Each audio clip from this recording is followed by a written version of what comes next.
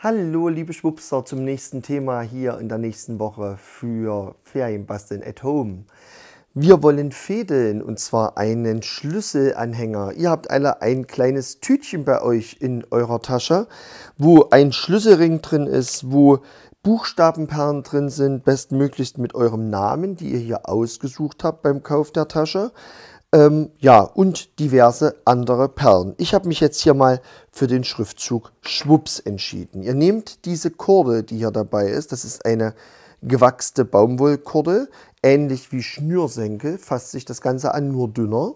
Nehmt euren Schlüsselring, zieht einmal hier diese Schlaufe, also nehmt das Ganze halb, diese Kordel, die ihr hier habt, zieht die einmal durch euren Ring und dann die beiden Enden hier durch, sodass hier eine Schlaufe entsteht und dieses Band am Ring einfach fest ist.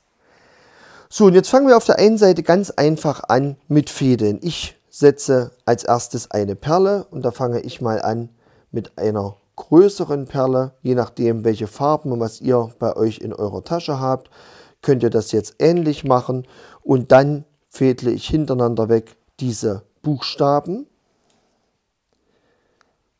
Mein S zu Beginn und jetzt setze ich dazwischen immer ganz kleine Perlen, ein C für Schwupps. Das könnt ihr jetzt vom Auffädeln her beliebig machen, wie ihr das gerne möchtet.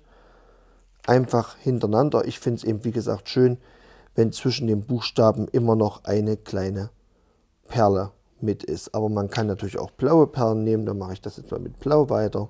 Es ist völlig egal, wie das gerne jeder möchte. So, und damit könnt ihr euch ganz individuell einen Schlüsselanhänger selber fädeln. So, mache ich mit Blau weiter, das finde ich jetzt ganz niedlich. Blau und Orange, so wie ich es heute anhabe.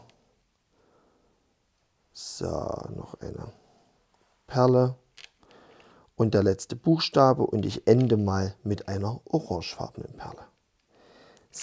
So sieht das Ganze jetzt aus hier bei mir. Wie gesagt, ihr könnt das auch abwechselnd machen, wie ihr das gerne möchtet. Am Ende einfach hier einen Knoten setzen.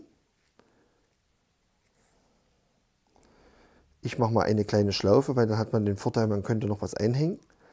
Und es geht auch nichts raus und würde das Ganze jetzt hier aber so abschneiden. Das wäre die eine Seite, die wir jetzt hier fertig haben.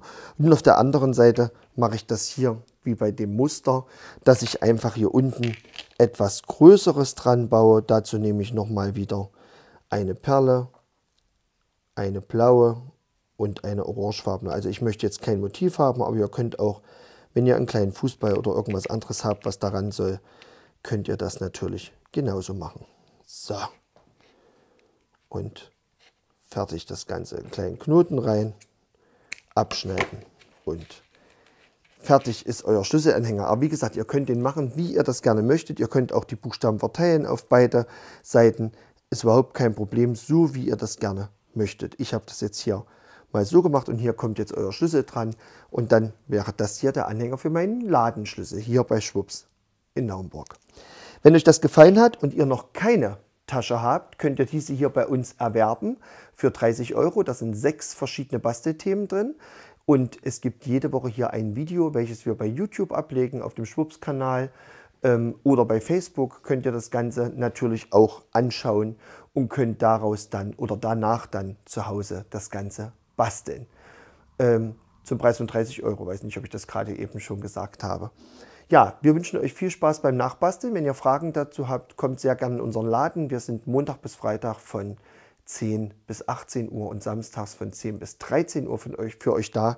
Haben natürlich alle Themen auch im Original hier, dass ihr euch das anschauen könnt, die Muster anschauen könnt und dann entscheiden könnt, ob ihr das gerne möchtet und nachbasteln möchtet. Wie gesagt, viel Spaß, eine schöne Woche und bis bald. Tschüss.